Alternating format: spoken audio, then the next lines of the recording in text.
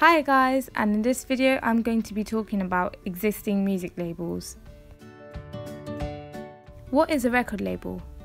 A record label is a company that manages such brands and trademarks, coordinates the production, manufacture, distribution, marketing, promotion and enforcement of copyright sound recordings and music videos, also conducting talent scouting and development of new artists.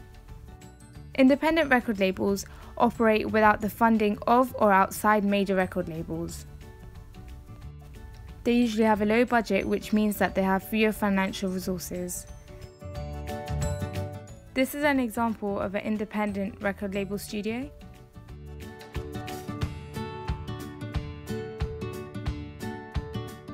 Throughout struggles, some survive and become successful. An independent record label that made it to the top is XL Recording. The label releases albums worldwide and operates a range of genres. It is a British independent record label founded in 1989 by Richard Russell. The record label is best at taking innovative music into the mainstream. Alongside, they introduced many artists who had full potential. Though only releasing 6 albums a year, the record label is very successful. The CEO, Richard Russell, liked to work with artists which were original and inventive. One of his sayings "It's about the person and their ideas and strength of character." These are some of the artists that are signed with XL Recordings.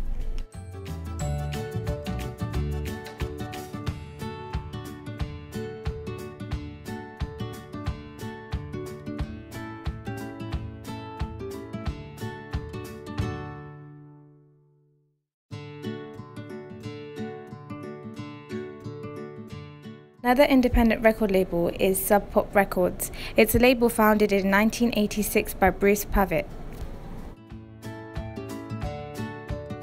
It had achieved fame in the late 1980s for first signing Nirvana, Soundgarden, Mudhoney and many other bands from the Seattle alternative rock scene.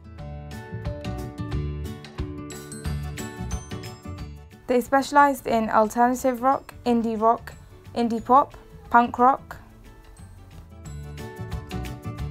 and comedy.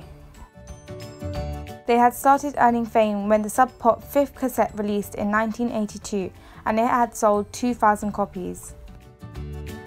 Their most successful tracks were Wincing the Night Away. It had debuted at number 2 on the Billboard charts, reporting 35k on digital sales. This was the first time they charted in the top 10.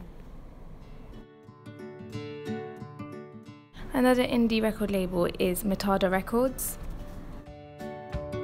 Mainly features indie rock, punk rock, experimental rock, alternative rock and other artists.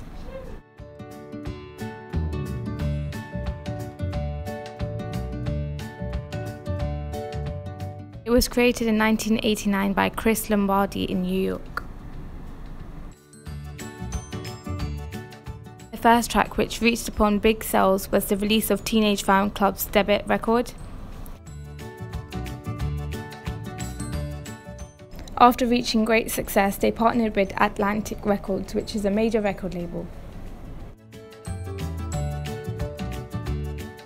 Major record labels tend to be conglomerates, where they handle distribution, marketing, promotion, etc. They don't seek the need to hire any other companies.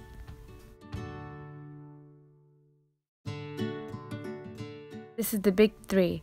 80% of the music industry are owned by the dominating record labels, which are Sony, Warner Music Group and Universal.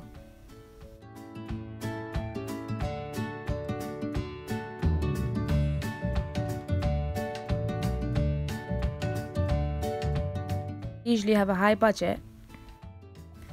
This means that they are available to more resources.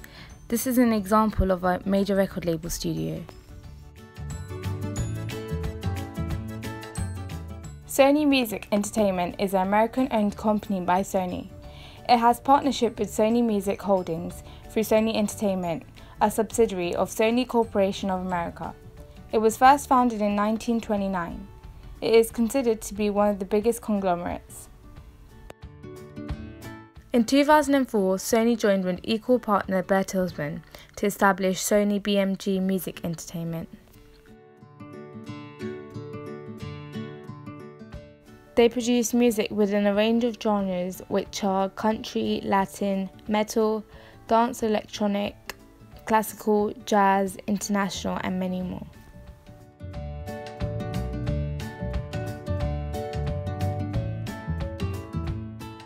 These are some of the artists Sony Music has worked with.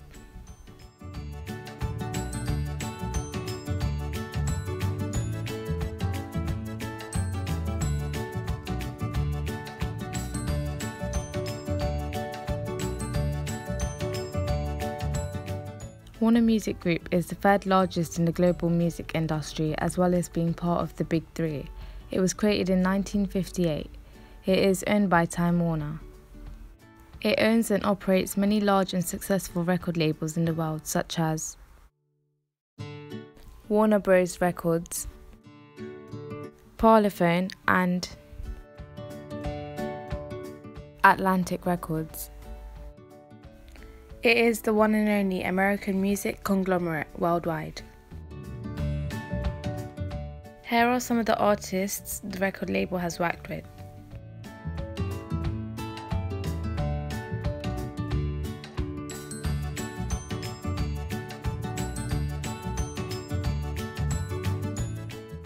Universal Music Group is an American global music corporation that is a subsidiary of the French media conglomerate Vivendi.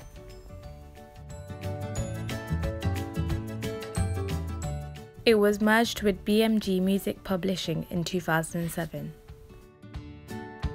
They own many subsidiary companies such as Record Group, Decca, Mercury, and many more.